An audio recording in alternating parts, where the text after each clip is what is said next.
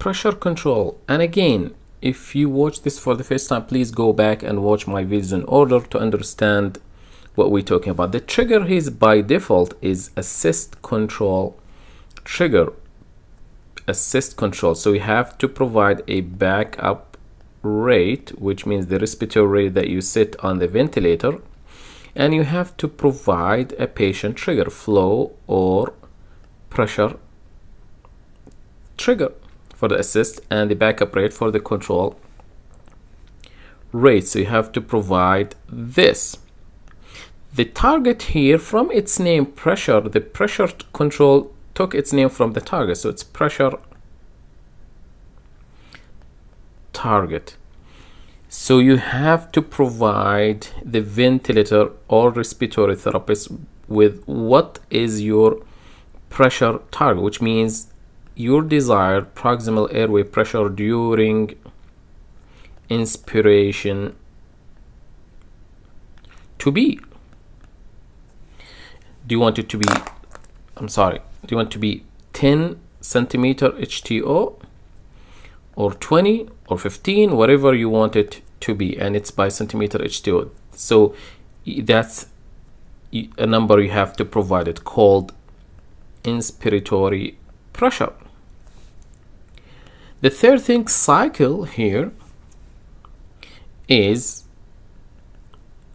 basically time. We have to tell the ventilator how many seconds we need to spend in inspiration, and that immediately means that we have to provide directly set the inspirator. Is it 1 second, 0.5 seconds, whatever we need to tell the ventilator. So things you need to provide here then are a backup rate as a respiratory rate on the ventilator, a patient trigger, which is flow or pressure, and then you have to provide the proximal airway pressure value that you want during inspiration.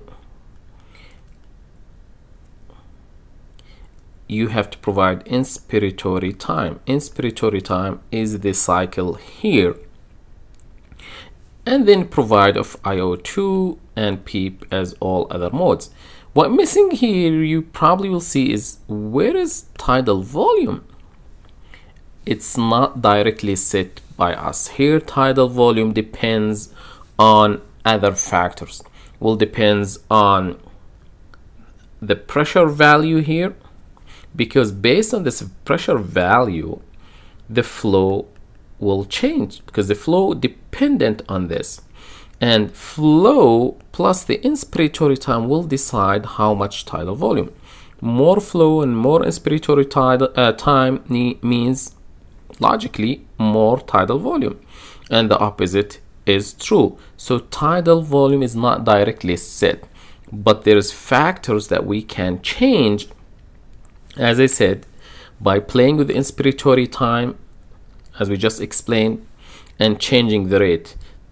Increasing the pressure means increasing the flow required for that. That will increase the tidal volume, and of course, as you know, reversing those things will decrease tidal volume.